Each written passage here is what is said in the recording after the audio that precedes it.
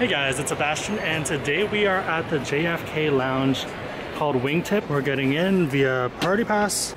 Let's see if we can find a seat. So there's some seats here. This is kind of a dark area with people napping. Here's more seats, a bit of a brighter area, and restrooms in the back. Okay, I just did a few laps around and this is a pretty interesting layout. So there's kind of two dark areas with a lot of space. There's a bunch of seats by the window on the right side, but they're not that great of a view. You pretty much have an obstructed view. You see buildings. You do get sunlight, so that's not too bad. The men's room was bad enough that I didn't want to show you guys it, so it's not really nice compared to other lounges. The food's kind of mediocre, but there are cold drinks and free alcohol, so I'm not going to complain. There's a few round desks kind of on the left side, and then there's kind of a bright seating area as well as 4 really amazing seats, which a family is currently sitting in, so I can't really sit there. They look pretty happily there, so I don't think they're moving anytime soon.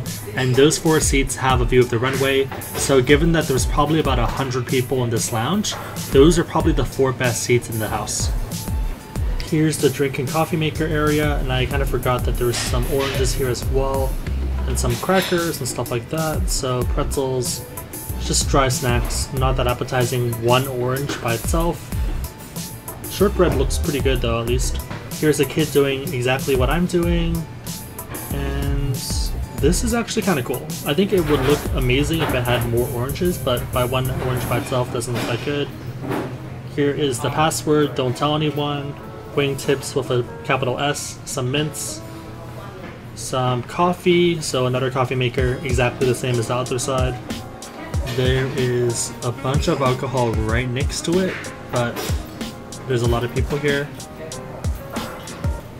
There's also more food over here, as well as a fridge with a bunch of drinks and alcohol. Let's come back after. Here's the left side with some cereal, some toast, some fresh soup. So let's see what type of soup they have. Looks like vegetable or tomato. Some more plates and stuff, some cold salad items, some cheese.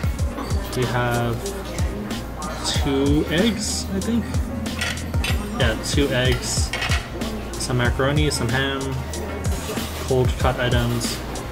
Here is what's in the fridge, so juice, Coke, Sprite, Coke, beers.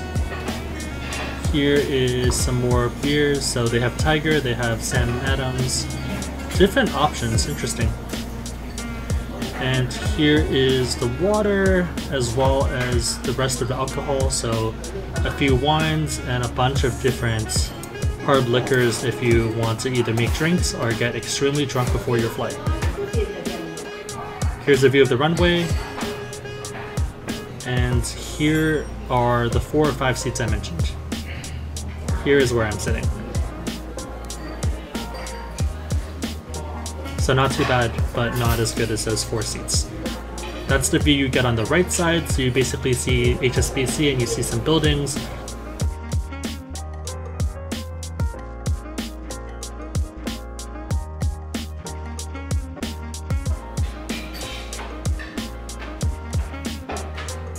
This lounge is pretty mediocre. I think on Yelp it had a 3-star review. So again, it's not bad given that you do have free booze and some free food, but beyond that, it's just not that great. It's kind of dirty, the food isn't really restocked as much as it should be, and most of it is just not that good. If you are getting in for free because you're flying one of their airlines, or you have priority pass, then fine. Obviously free food and free booze, you can't really complain. But if you are paying the $40 or $50 to get in here, and I think they have a rule that says you can only stay here for 4 hours, then I just don't think it's really worth it. You can spend that $50 going to any other fast food option in the terminal, and you're probably going to be better off. Most people go to lounges because they want to kind of relax and kind of get away from the busyness of the terminal. Here, this lounge is super busy. There's a ton of people, and you're not really going to get away from the noise and the insanity of a typical airport. So I don't think it's really worth it. You're better off spending that money elsewhere. You're probably going to get higher quality food and also more of it, so I think that makes more sense. But again, if you have priority pass like me, then this is free. You can't really complain. And again, there's not really any other options in Terminal 4, so you have to do what you have to do. So I hope that was helpful, and let me know if you guys have any questions. My question for you guys is, have you been to this lounge before? What are your thoughts, or is there any other better lounge in JFK? Let me know in the comments down below. If you like this video, give it a thumbs up, it really helps us out. And again, if you know anyone else who would benefit from what we just talked about, feel free to share it with them because it's probably going to help them out. Otherwise, hope you guys liked it. See you guys next time.